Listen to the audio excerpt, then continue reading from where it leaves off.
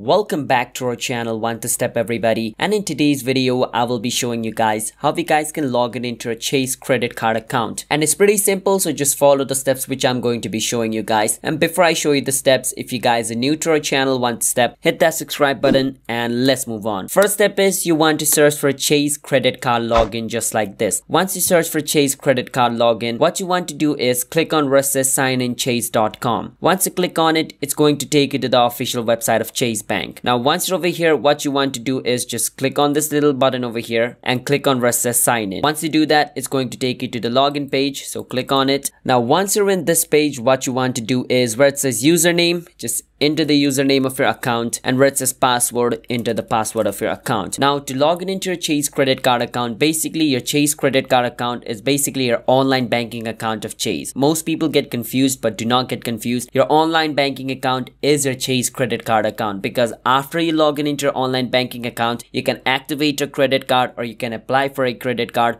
or do anything related with credit card. Because once you log in into your online banking account, there's going to be a credit card section inside your account. From there you can do all those things. All right, so after entering all your information over here, just click on sign in. You should be able to log in into your Chase credit card account or your online banking account. I hope I was able to help you guys. Hit that subscribe to our channel One to Step. See you guys next time. Bye bye.